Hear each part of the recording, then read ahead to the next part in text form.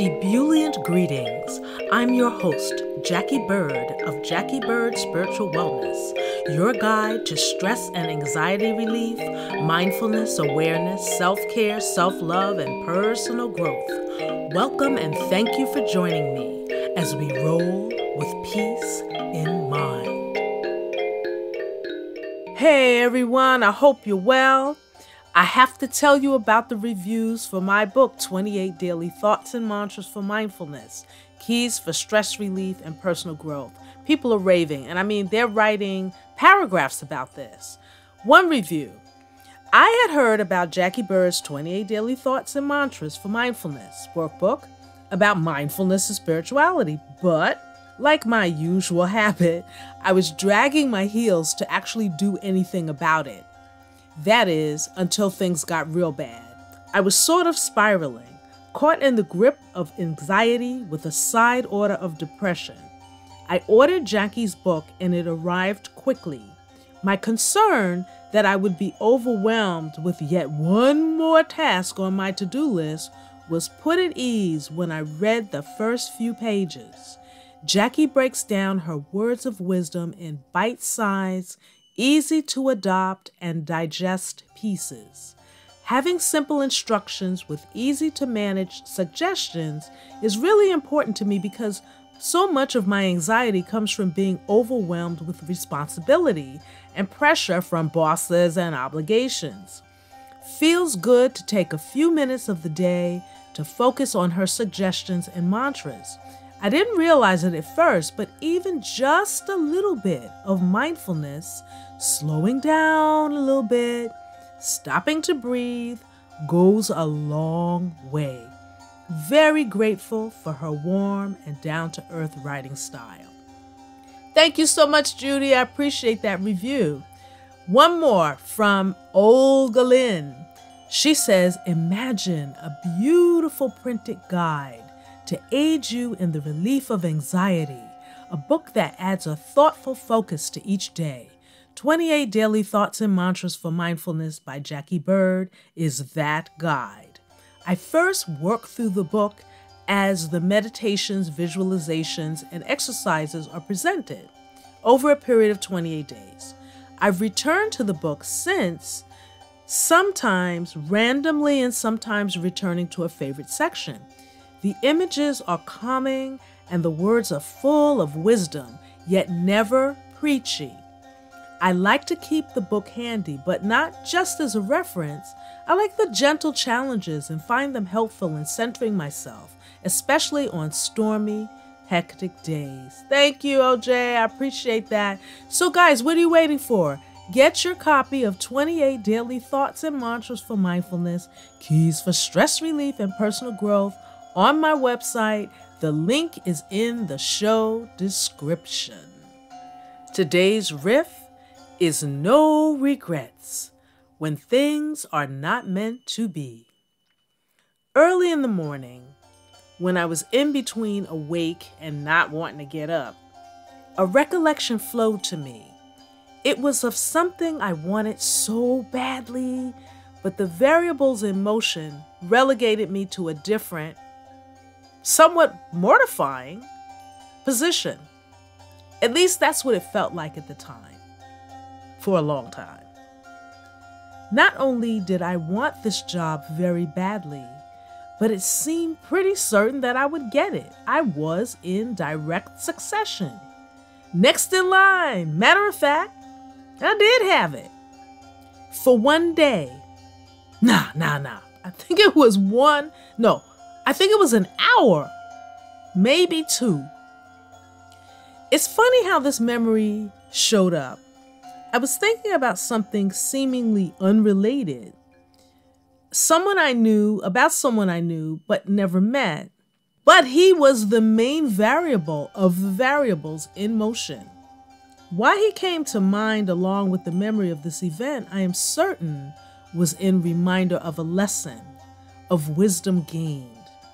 The phone call came out of left field. I'm minding my business. The CEO and artistic director of the company called to hire me for a spot. I had hoped to get eventually. I knew that it would be a long shot. It would be many years before I would possibly get this opportunity. But here it is. I'm on the phone. I hear the words and I'm like, yes, yes. Now, the person I was to replace had suffered an injury right before the auditions for this major project. And I was an emergency call to save the day. Hey, I wasn't mad at it. It's okay. And I was excited. I was sorry that it came at the person's misfortune, but it was an incredible opportunity. Plus, I would spend months in a country I loved. I had been elevated from being a guest choreographer. I'd come in for a project or two, mainly to do workshops for the school. I had been elevated to director choreographer of a beloved, wildly popular recurring project. Actually, it was a huge annual prestigious event. Yeah, but okay. After the phone call, I began to plan, I began to plot. And a couple of hours later, if it even was that much, I get the call that unbeknownst to the person hiring me, okay, that's the artistic director and CEO of the company, the guy I was to replace had tapped another person to fill his slot. So brother man gets hurt. He calls up somebody he knows, yo, come do this gig. And the CEO didn't know this and had offered the job to me. So, the artistic director and CEO felt an obligation to honor this. To make matters worse, the person that will be actually replacing the director choreographer, you following me? The replacement director choreographer could not be there for the auditions because he had a conflict. So not only do I lose the gig, I am asked, oh, but could you come and do the auditions? Could you come and run the auditions for the show? That means I had to sit and choreograph it and go down there and run the auditions. But I wouldn't get to choose who the people were. That was going to be up to the replacement director choreographer. So brother man would be sitting wherever he was, looking at the videos of the auditioners. Oh, it was a bummer, big time. I mean, I was devastated. I was offered the meal, but only left with the crumbs. And to make matters even worse, when the artistic director CEO had come to New York to meet this replacement person, I was asked to be in the meeting. And the person was rude to me. Okay? I was like, okay, but yeah, I did the auditions. I mean, I was not going to miss an opportunity to be in that country at all. So if that's what I could get, that's what I get. But I was really bummed. I was bummed. I mean, it was painful to the ego. Though I got to revisit a place and see people that I adore, and deep down, I was filled with regret and hurt. I'm telling you, I was hurt, and it was tinged with anger. You know, what would it have meant for my career, for my life at that time? What opportunities were waiting to be birthed as a result of having that position? These were some of the thoughts I played host to, and none of them were joyful and uplifting, okay? It just was like misery, piling on top of misery on top of misery. But that's what happens with negative thoughts. It just draws more. You just spin. You know, of course, that job would have taken me down a completely different path. But that path would have been short-lived. That's the thing about hindsight, right? The path would have been short-lived in the long run. That's right, variables, things that are not within your control. Variables that were invisible to me at the time. invisible and so sadly tragic. As the beloved artistic director and CEO, who was my darling, darling friend, we used to call each other soulmates. I love this person so dearly. She died suddenly a few years later. That path for me would have been short-lived. As it was, I haven't been back down there to teach because everything changed. The path I am on now is the right one, in that it is fulfilling, enlightening, joyful, and it allows me to express more who I truly am and the one that I am becoming. So that's the thing. When we feel like there's stuff we didn't get, we should have gotten it, we wanted it, and we didn't get it, and you kind of are losing sight of what lessons are in there. And if you turn your focus in that direction, you'll understand that stuff sometimes just ain't for you. And you know, what do they say? Hindsight is 20/20. But yeah, it's all hindsight now. I know this. And what good did the regrets do? It's not one thing in the scenario changed as a result of my having them.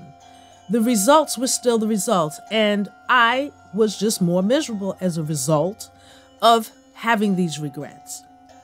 You know how we don't get something we really, really want? We can wallow in the emotions and feelings that dredge up. How we can moan, groan, and sometimes cry in the not having of that thing, that situation or person. Oh God, how many times did I cry because some dude dumped me? Ugh. At the time, it may seem like the end of the world. Yeah. Something we can walk with regret for quite some time. What if this, that, or the other had happened? What if it had come through? What would life be like now? Those thoughts fill our being with regret, with the what is, how comes, etc. And it's really not the best way to use your time and your energy. Regret as a verb is defined as to feel sad, repentant, or disappointed over something that has happened or been done, especially a loss or missed opportunity. As a noun, the definition is a feeling of sadness, repentance, or disappointment over something that has happened or been done.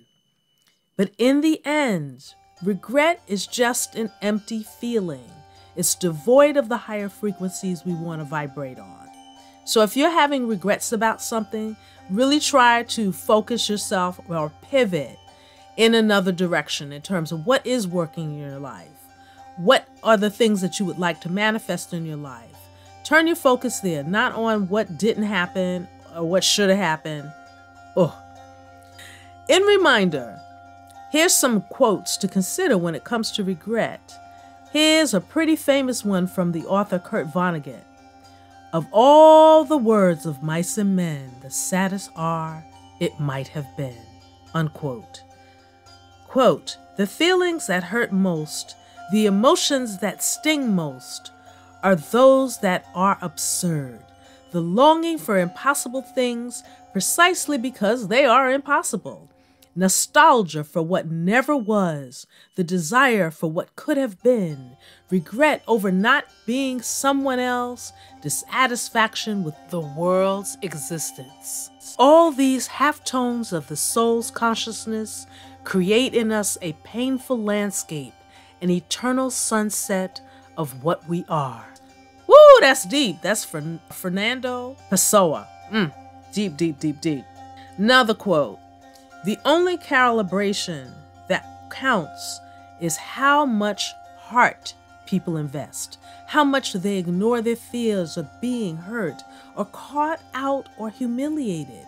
And the only thing people regret is that they didn't live boldly enough, that they didn't invest enough heart, didn't love enough. Nothing else really counts at all. End quote. That's Ted Hughes, the poet. So in other words, you know, my understanding is toward the end of our time existence here, you're not so much thinking about the things that didn't happen, but you're thinking about maybe not living as boldly, maybe not taking as many chances and risks, maybe wallowing and spending your time in a place that you could not control. So live, my friends, live with joy.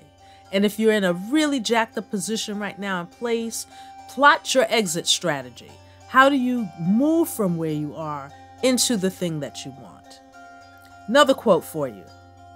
Don't waste your time in anger, regrets, worries, and grudges. Life is too short to be unhappy. That's Roy T. Bennett, and he's a writer. And I say life is to be lived. Live it with as much gusto and joy as you can. Next quote. We all make mistakes, have struggles, and even regret things in our past. But you are not your mistakes. You are not your struggles. And you are here now with the power to shape your day and your future. That's Steve Maraboli. He's a writer. It's really, like I said, not the best way to use your time and your energy, living in regret.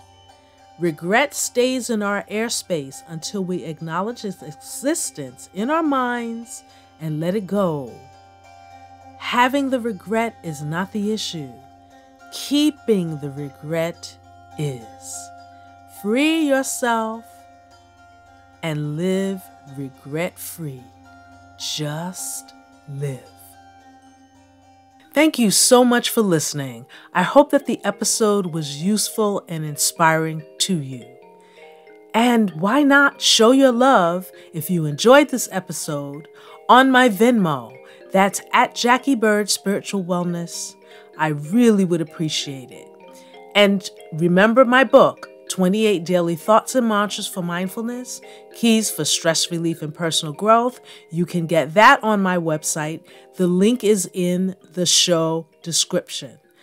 Also consider me for guided meditation. I create custom audio if you want something that's specific to you. My guided meditation sessions are in person and virtual. So wherever you are in the world, you can work with me and we can get to the bottom of your stress and anxiety and help you lift out of depression. I have music on my website. I create music for meditation, music for sleep, because a lot of us have so much trouble with that.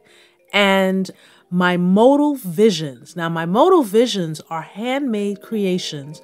They're wall hangings to imbue your home with good vibes and a beautiful design. So check that out. That's also on my website.